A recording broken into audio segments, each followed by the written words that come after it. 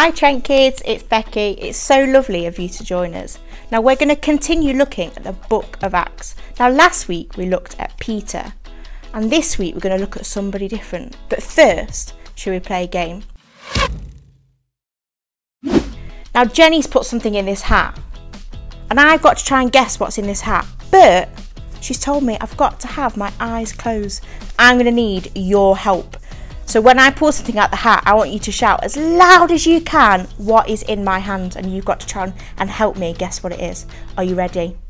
Let's go. Oh, what's this? It's round. Is it a ball? Yes! Got it. The next one. Let's have a go. Ooh. Now it's made of plastic. What could it be? Can you shout? Is it a cup? Good job. And then next one. Ooh, now this feels like a pencil, but it's got bristles at the end. Can you shout? A paintbrush? Thanks guys. And the last one. Ooh, now this one's a bit tricky. What could this be? Can you shout really loud? No, I don't think I heard you. Again? A duck? Thank you. In today's story, we're going to learn about someone who was very mean to the followers of Jesus. But Jesus showed up and opened his eyes. Let's have a look at the story. This is Saul. Saul was a Pharisee who hated the followers of Jesus so much that he would hunt them down to be brought to trial in Jerusalem. And he would even seek to murder them.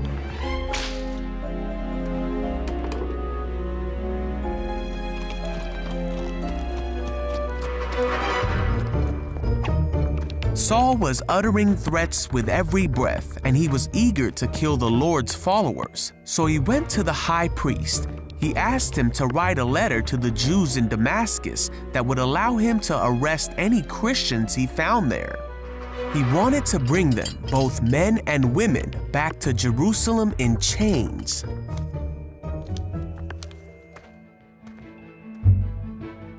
Now Saul went on his way. And as he came near Damascus, a light from heaven flashed around him, and he heard a voice that said, "Saul, Saul, why are you persecuting me?" Saul cried out, "Who are you, Lord?" And the voice said, "I am Jesus. Rise and go into the city, and you will be told what to do." So Saul got up and he opened his eyes, but he couldn't see anything. So the men who were with Saul led him into the city. After 3 days, a man named Ananias came to Saul. He put his hands on Saul, and immediately Saul could see again. And with that, Saul became a follower of Jesus. He became the very thing he had tried to hunt. And he immediately began telling people that Jesus is the Son of God, and he taught them about the mercy of God that he had received. And all who heard him were amazed. He then went by a new name, Paul, as he began preaching not just to the Jewish people, but to everyone. Despite many difficulties like being imprisoned, shipwrecked, and narrowly escaping death multiple times, Paul continued to preach about Jesus. Paul said that he would do everything he could to save people and help them know God. And that's just what he did in order to reach people who would otherwise be unreached. And many came to know Jesus because of what Paul said. Paul taught many in his day through his letters, but even more have come to learn more about Jesus through the letters of Paul that can be read even to this day. Wow, what an amazing story. But there were so many changes too, like Saul became Paul, And to start off with, he was mean, but then he was kind at the end. And also he wanted to put follower of Jesus into jail, but then by the end, he loved them. That's how amazing Jesus is, and he can do the same for us too. If we wanted to change, no matter what we've done, if we ask him, he'll do the same, just because he loves us. Shall we worship?